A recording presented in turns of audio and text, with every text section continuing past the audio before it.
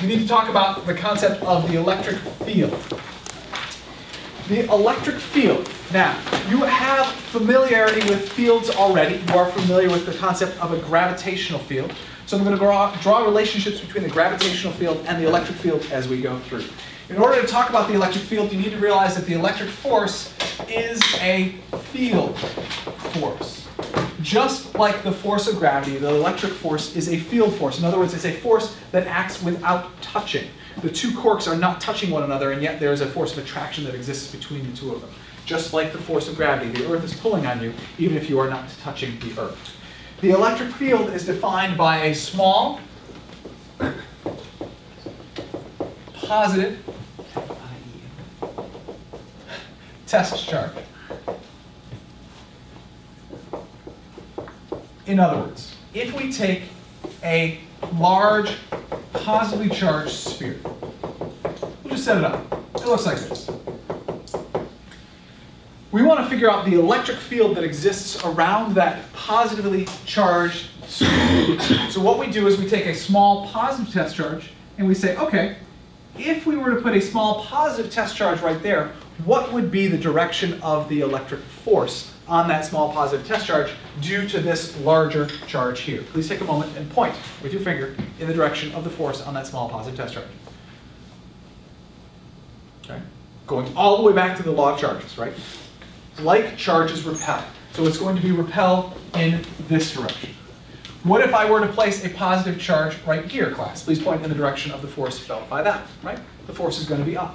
And we can continue to do that, and we would get a field that looks like this. So the electric field is basically the direction that a small positive test charge would feel a force. And if you look in your text on page, where is it?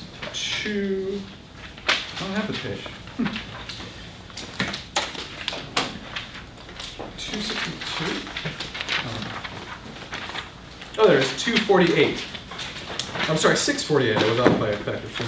648, you can see this, which is the electric field that exists around a positive charge. Okay? We can also look at a gravitational field that you are more familiar with. Well, actually, before we do that, let's look at the negative. Notice, if we were to change this charge to a negative charge, the electric field that exists around it would actually all just be oriented toward the negative charge. Because again, going back to the law of charges, unlike charges attract. If we were to take a small positive test charge right there, it would be pulled toward the negatively charged object. You are familiar with this gravitational field, the Earth. There is a gravitational field that exists around the Earth. It's constant. You know its value, 9.8 meters per second squared. Gravitational field. We can draw a parallel to having two parallel plates, one that is positively charged, one that is negatively charged. And we take a small positive test charge, we place it right here. What happens to that small positive test charge for us? It gets attracted down to the negative. Not only that, it's going to be repelled from the positive plate, right? So it's going to go in this direction. It turns out that this is going to create a constant electric field, much like the constant gravitational field that exists here on planet Earth. So when we look at it, we could take this moose that I got for Christmas in my stocking, and right now I'm in this gravitational field. When I take this object and I let go of it, class, what's going to happen to it? It's going to fall. You're familiar with this. This is a gravitational field. You've worked with it all your lives. Okay. If instead we talk about an electric field. Now, I'm going to set up an electric field that looks exactly like that. Let's say there's a pretend electric field right here, two parallel plates of electric field going straight down. Now I'm going to take a positive charge, I'm going to hold it right here, and I'm going to let go of it. Class, what's going to happen to it?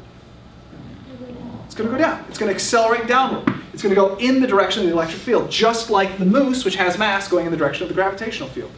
Now, it gets a little bit tricky in that we can also talk about having negative charges. So what happens if I take my negative charge and I let go of it right here in an electric field, which is constant electric field, which is pointed down? What's going to happen to the negative charge? It's going to accelerate upward. Watch. I can't do it, right? Because it's not. It's actually an object with mass and a gravitational field. But notice, there is a major difference between an electric field and a gravitational field. In a gravitational field, you can only have positive mass. You cannot have negative mass. But in an electric field, you can have negative charge.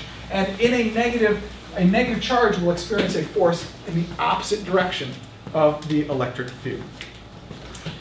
All right, done all that. Now, let's take a look at the Earth only farther away. If we orient ourselves, instead of right next to the Earth, far away from the Earth, as if we are a satellite looking out at the Earth, notice that the gravitational field for the Earth is going to look like this. This is its gravitational field. Notice it's just like the electric field that surrounds a negative charge. Now, we need to define the electric field with specifics. The electric field is equal to the electric force per unit charge. And that is a boxed equation. The electric field equals the electric force per unit charge. Note the similarity. If we take the force of gravity, that's equal to mass times the acceleration due to gravity. If I solve for the acceleration due to gravity, that's equal to the force of gravity per unit mass. Note the relationship between those two equations.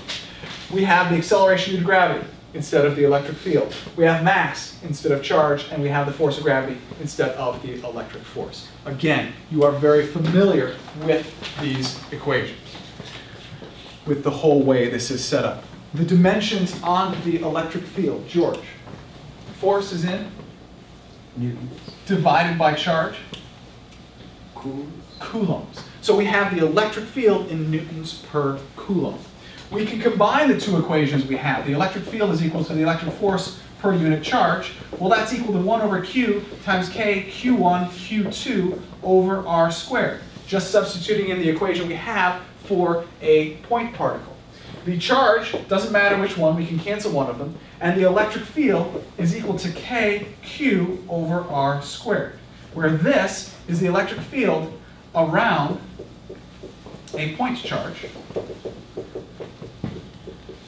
or a spherical charge.